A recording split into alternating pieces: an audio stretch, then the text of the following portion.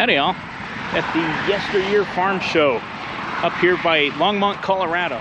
Let's see what they got.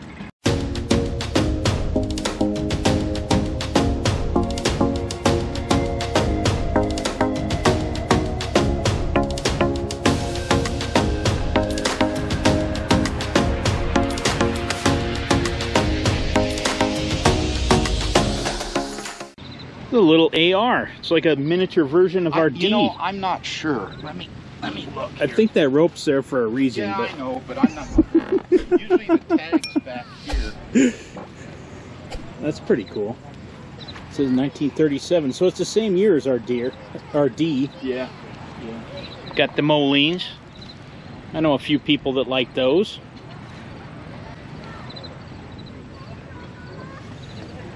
And all this Chalmers. A Z. Dairy I worked for had one of these. They actually burned it up while they were irrigating, burning ditches. That was a shame. Got the wheel weights off of it, I think. I have those somewhere at home. And in a little case. This is S.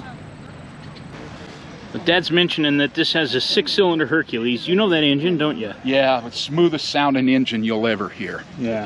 What did we have a Hercules in? John Deere number 55 combine. And what was your favorite part of it you always mentioned? When it throttled up to dump weed in the truck, it just sounded so good. It's a case. Corps of Engineers.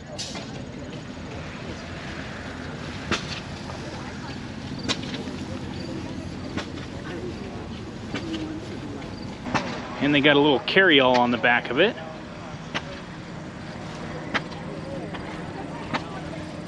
Oh, this is one of those that tumbles. Yeah. Super C. Very nice. We were just looking at this 4020. I noticed they moved the PTO over to the right side on the 4020 as opposed to on our 4010. It's on the other side. The Gibson tractor, and these were actually made here in Longmont, in this very town where we're at. We have a couple of them here. Don't know much about these. Got a Wisconsin engine, it says, air-cooled. 1946. This little Gibson's got a little sickle mower on it. And a snowplow. Neat little utility tractor.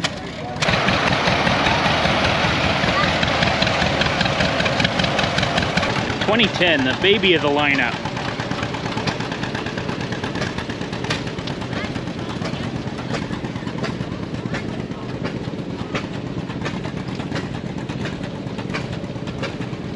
Pretty cool, this H with the clear coat over the patina. How many horsepower was that? I don't know. 1943. Yeah, Kind of like that. It kind of just preserves it.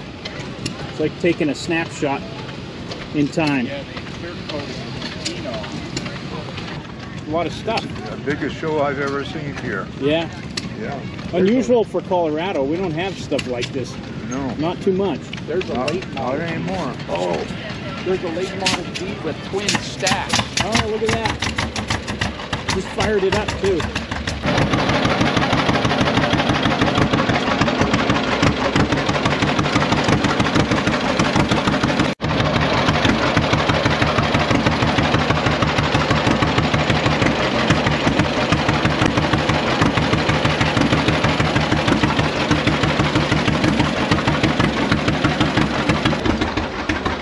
Little pedal tractors, whole collection of them.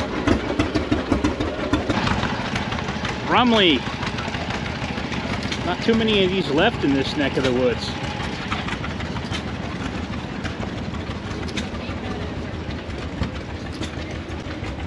And of course I had to find the Caterpillars. What a nice 22. This one's got electric start, lights. Got even got the louvered panels on the side.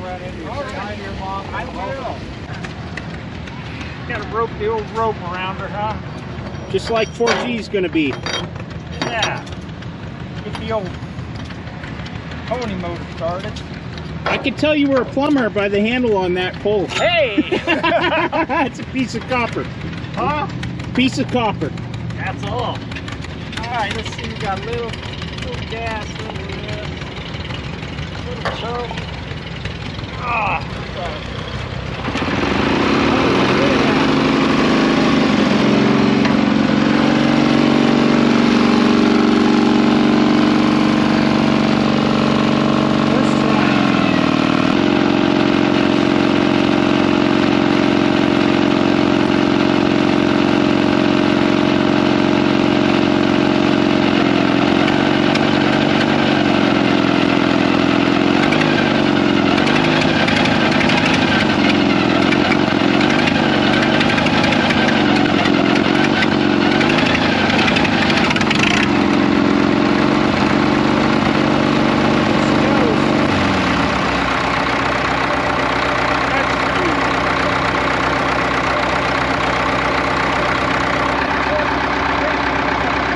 Cleaner's over there bugging him.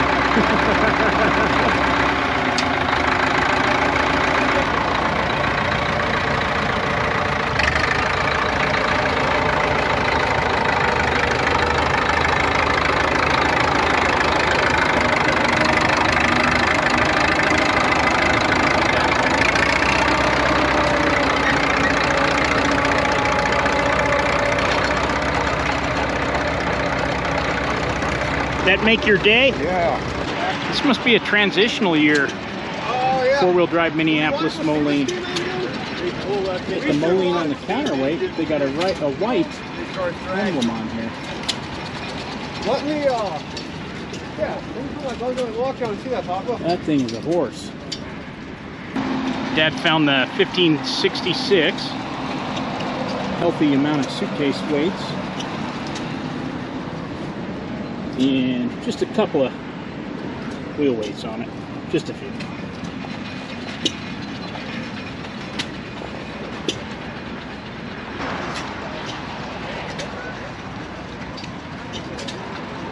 More Molines. Z. BF. Not sure what that means. So this is a 37 John Deere D, just like the one we have. I kind of like the patina.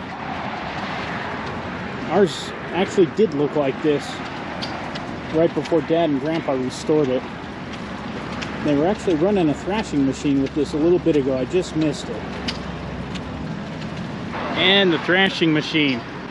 We had an international one of these that I wanted to keep, and I was outvoted by my wife and the cleaner, and I really wanted to hang on to it. It wasn't in terrible shape. This, we were running this with that 1937 John Deere D a little while ago. We got the M over there with the farmhand on it. And it looks like an IH baler, belt driven.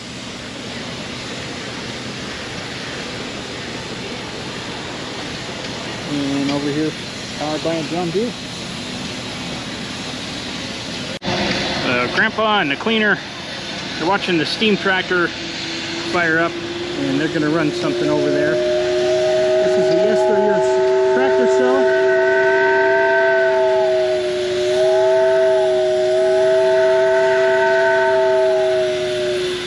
And I'm going to go inside the Doherty Museum that's just adjacent to these grounds and see what they got in there.